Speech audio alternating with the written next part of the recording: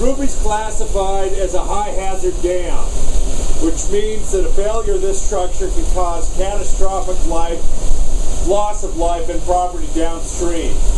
Nothing better than driving up here with the director and he goes, you know, if that dam went, we wouldn't make it up. So it's a good reminder.